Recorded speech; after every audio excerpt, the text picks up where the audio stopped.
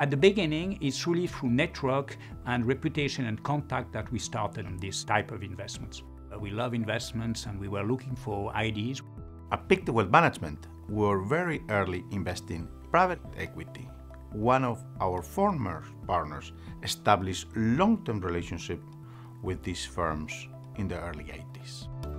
I was on the board of the United Nations Pension Fund in New York and had the opportunity to meet Steve Schwarzman, who founded Blackstone.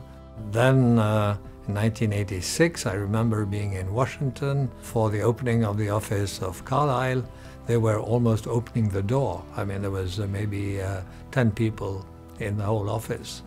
But as we were the first to join the cocktail party, if you like, at the very beginning of their operations, we were always one of their favorites. Why did we launch hedge funds in the early 2000s? Well, we thought we had great investment talent, and these great fund managers had terrific short ideas that they felt constrained, that they couldn't really exploit. And we felt that if we didn't give them room to expand, room to flourish, we could be at risk of losing them. I was approached by former managing partner Claude Demol to develop a long-short strategy focusing on Asian equities, particularly China, in the year 2000 for our wealth management clients. And that was the genesis of the Mandarin strategy I'm managing today. We do invest also in venture pretty early, and Moderna is a good example because we were attracted to the fact that it was a platform. It was not a company like some biotech company where it's binary, either they have the right molecule or they don't. And then COVID happens. The company was ideally placed to answer to the problem of the world. We have developed a very strong culture of risk management, and we believe that this is a very important way for us to generate performance.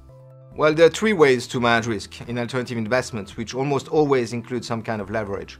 One is you need to manage the quality of your investments and know your investments. Second, manage your liquidity, match your liquidity. And third, manage your leverage. If you do all three, you should be fine. We've gone through many crises, the first one being LTCM in 1998. Then there was Amarant, a blow-up. And later, of course, the Madoff problem. And we've been able to avoid all these important problems in the industry. Our clients understand that we are not here to shine just for a year or two. We look to hire managers with a proven track record, combined with a rigorous approach to risk management. By doing this, we ensure continued success for our clients.